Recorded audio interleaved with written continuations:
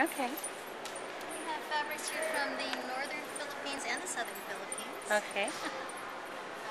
The ones here are from the Kalinga tribe.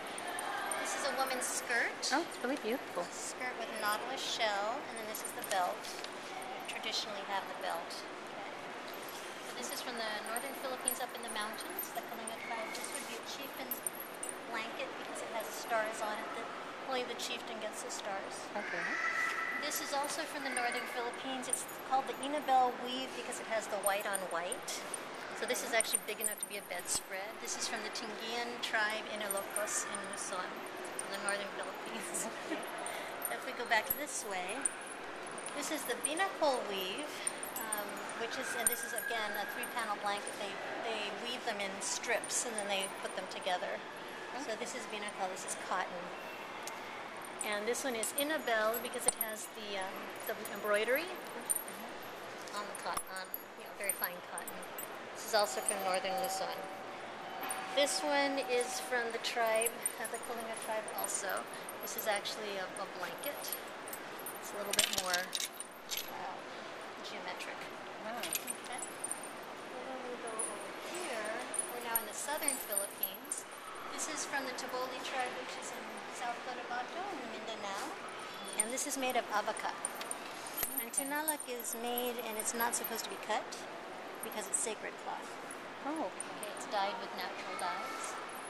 This one is a malong, which is the same as this. It's a tube skirt, which can be used as a dress.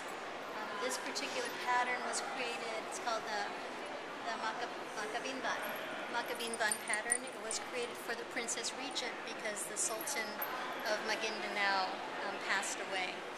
And he did not have any male heirs. So the Princess Regent ruled for 10 to 12 years until an heir was apparent.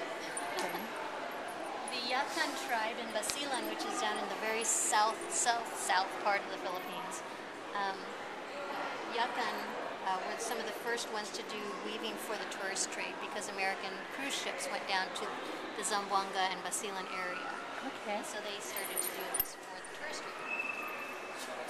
These two are also malongs, which are tube dresses. This one has a pattern that the panel is normally put on the back. Okay. You wear this in the back. And so at the front you would see this part. Right? They just wrap it around you. And this one also is, this one is Andong, and this is Rawatan, which is the village, the name of the village. And another two skirts. So you can see that there's quite a variety of pattern, a variety of color, a bit of a variety of color, but definitely a variety of pattern. They don't do anything that represents a person. In the southern Philippines, they don't put anything that represents a person. So you see all of these natural patterns. Okay. Thank you, Balone. Thank you for this tour on Philippine fabrics, and they're really beautiful. Thank you. Thank you. Thank you.